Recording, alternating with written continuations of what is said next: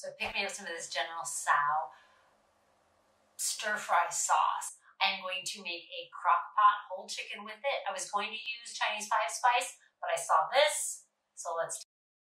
All right, this is super simple. Cut up 2 yellow onions in rounds, throw them in the bottom of your crock pot. Cut up a handful of green onions, throw them in your crock pot. Add a little olive oil, salt and pepper, and then the Tsao seasoning sauce. Rub it in, throw it in your crock pot. Add the rest of the sauce, a little soy sauce, a cup of water, and some garlic, and then put the lid on. Make sure to put it on high heat and cook it for 4 hours. The juices, the onions, everything was absolutely tasty. Easy dish and a definite winner.